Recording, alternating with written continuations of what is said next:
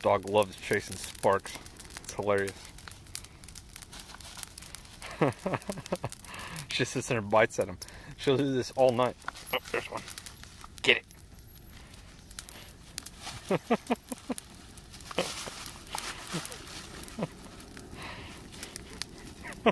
I don't know why she does that. It's funny, she does that when I was helping my neighbor build that fence. If I was running a grinder or something, she'd come over and try to bite the sparks off of that. When I'm running a torch, she'll try to bite the sparks off of that. When I'm welding, she'll come up and try to bite the sparks. Sometimes she gets in my way. She'll come over and be like running into me, hitting it. I don't get it. It's funny. She loves it though.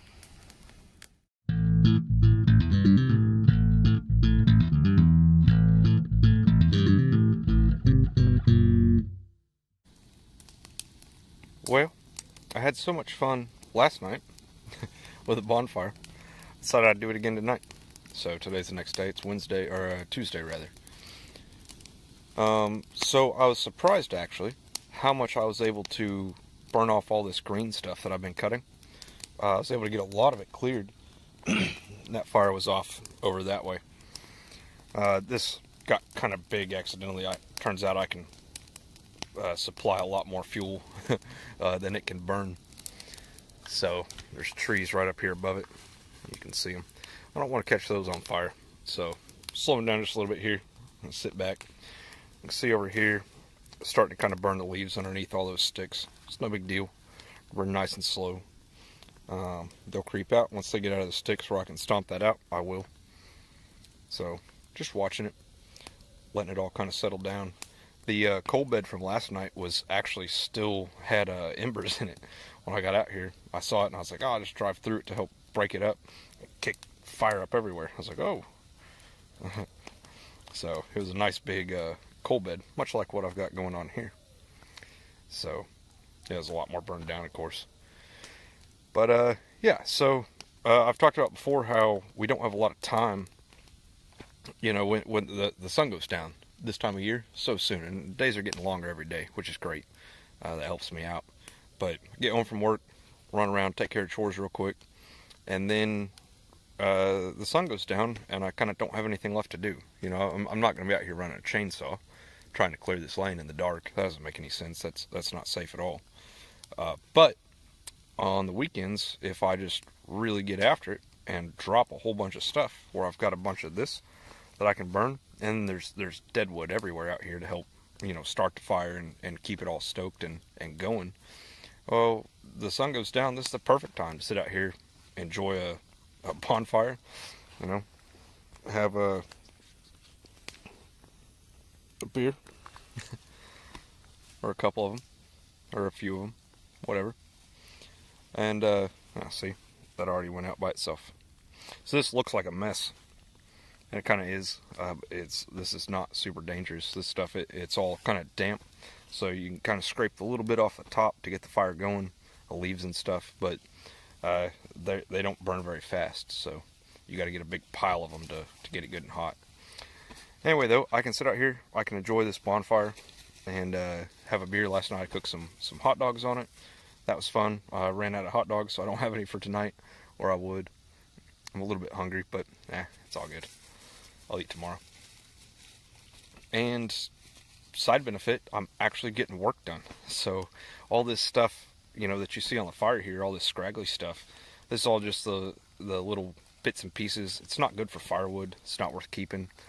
And it turns into a real chore to walk through it as I'm, you know, cutting down more trees and stuff like that. So if I get after it and just drop a whole bunch of stuff, get it out of my way, and get it all cut up to where it's manageable like this, where I can carry it over and throw it on a fire, then, you know, I made one over that way last night.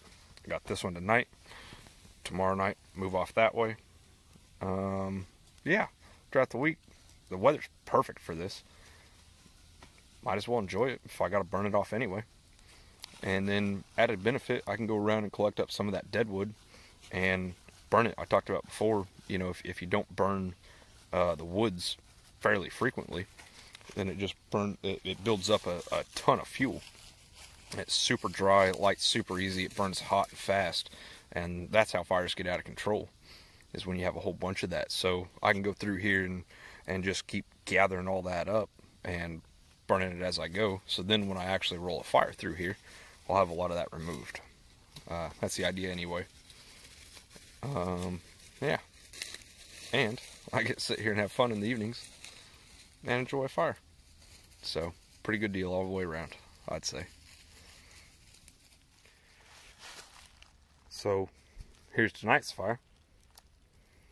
I'm pretty comfortable leaving that right where it's at. Kind of screwed up. I put a little bit more on there than I probably should have. I gotta go to bed. Gotta get up in the morning. But, yeah. I ain't going anywhere. It'll be alright. Alright, here. Cutting up more trees. You can kind of see my lane that I've cleared through there. So this is the direction I just came from. And that's where I'm going. So, give you kind of a before look. I'll come back here in a little bit once I've progressed through there. But when you're cutting big trees like this, you know, everything about running a chainsaw is a little bit dangerous. It just kind of comes with it. You know, I mean, just the concept. It's a pretty powerful motor running a chain made out of knives, basically. But the chainsaw itself is not actually what hurts most people. Most accidents are actually the tree. So I think, I don't know, maybe people don't think about that sometimes, and sometimes I don't think about it. But, and nothing happened, I'm fine. But saw just ran out of gas, I gotta go get more. It's cutting this one though. You can see where I cut my wedge out right here. Well, I cut that from this side, and it's on a bit of an angle, right? Just me not paying close enough attention.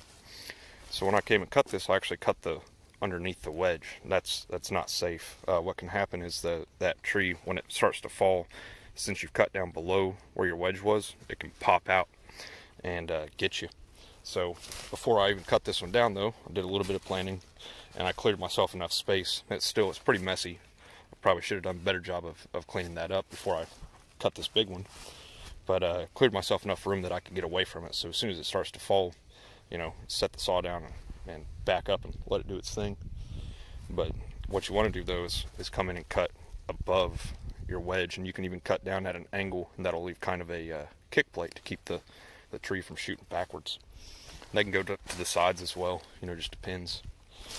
And then when you're actually cutting up all the limbs, something you got to be aware of is, you know, if it's bent, well, it's basically just a spring, and it can have a lot of energy behind it. So you just got to be cognizant of that, where you're standing and how you're actually making the cut to keep that log from coming back and hitting you.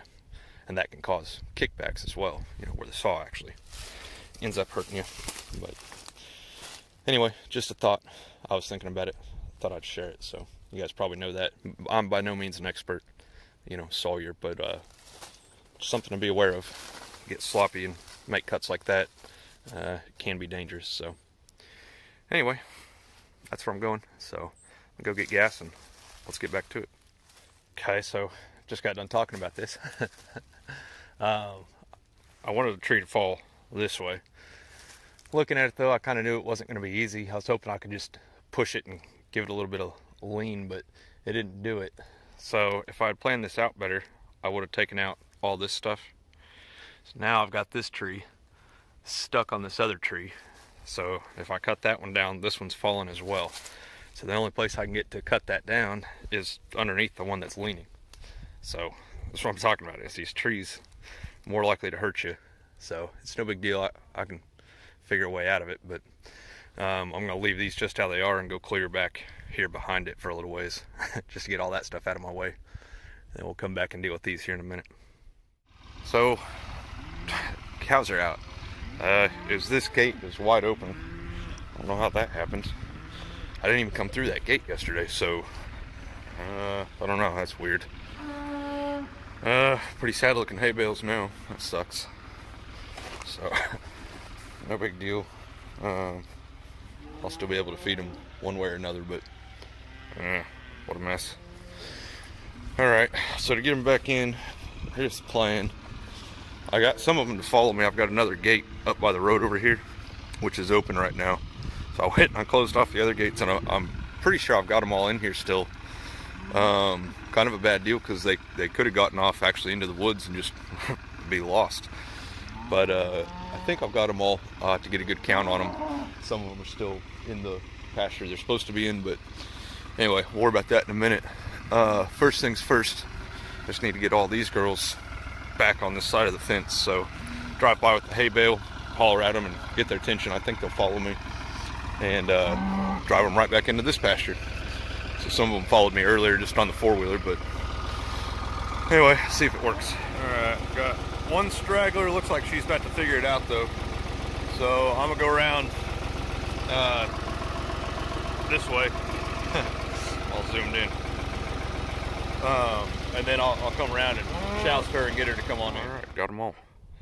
The nice part about unrolling those hay bales like that is it gets them all kind of lined up, makes them easier to count. So see, a few of them kind of follow me around. There's a little white calf over there stuck on the other side of the fence. See him?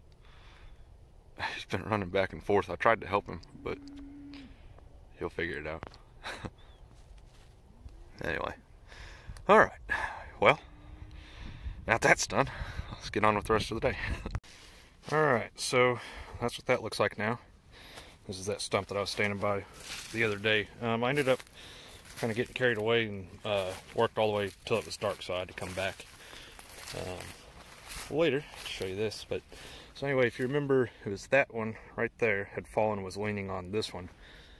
So I'd said I was going to go back there and clear some stuff behind it to get that out of my way so that I could drop them. Well, whenever I cut this one, it fell right through here, and while I was back off over here cutting the limbs up on it, at some point this one just fell over, and it happened to land right there where I was standing when I cut that one down. So kind of a close call, I guess. Could have been.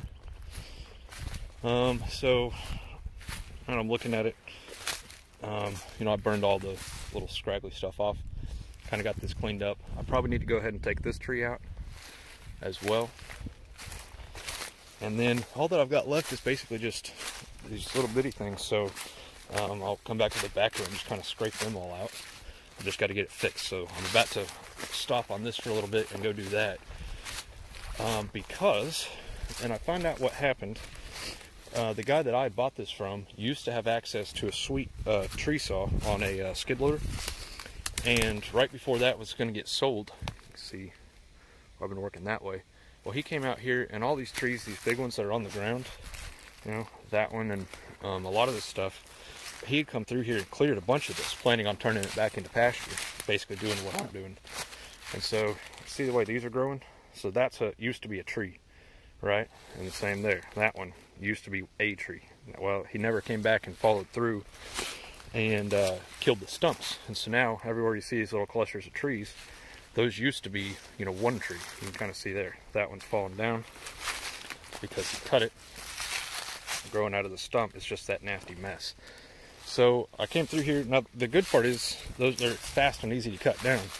And so, I mean, I've cleared a long ways that way pretty quickly, but I got to looking at it, and really, I'm going to have to come back and rip those stumps out with the backhoe anyway. I don't think there's any point in me fighting through all this just with a chainsaw when I can just pull the whole thing out with the backhoe. So, a lot of this area, you know, you can see he left a few big ones, but you can see other than like that and you know, all this stuff that's short like this is just 3 years of growth up out of the stumps from where he had cut all those down. So I think what I will do is stop out here.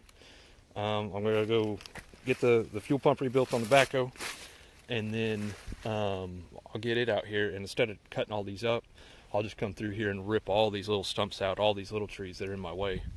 And I'll actually have a pretty nice big open area back here cleared out, I think, by the time I finish what he started 3 years ago. So yeah, that's where I'm at. So that'll be it for this one, guys.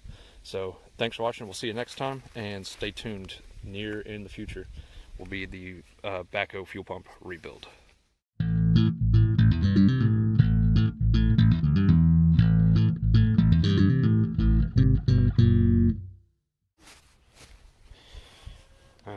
Yeah, that's not good.